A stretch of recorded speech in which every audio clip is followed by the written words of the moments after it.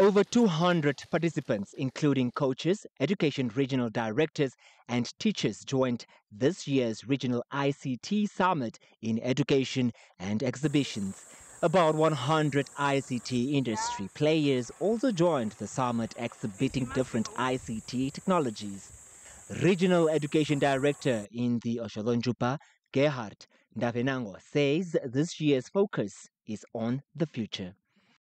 We want to plant a seed that will germinate into future-focused learners, that when they grow up, they are growing up really sharp, smart, and technology savvy.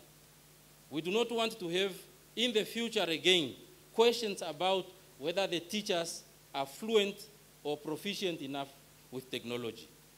While government has been slow in providing ICT materials, Ndafenango says those attending the summit have an opportunity to see and procure products there.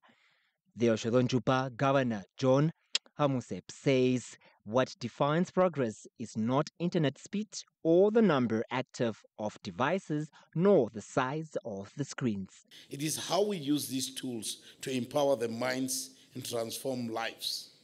Region like ours, where distance and resources have long been barriers, ITC offers a language of hope. It speaks in the voice of connectivity, of access and equity. It tells child in Chumkwe that they can learn coding just like a child in Ochiwarongo, in Windhoek, and in New York. He says there is need to empower educators with dignified digital tools, not just to teach, but to inspire.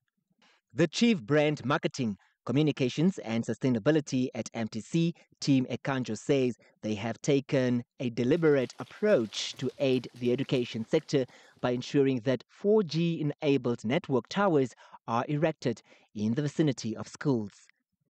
This is a fundamental enabler which allows schools to have access to ICT services, because what good is it to have a computer lab at your school without access to the internet? To bridge the digital divide, the first key thing that we need to do is to ensure that we have network infrastructure.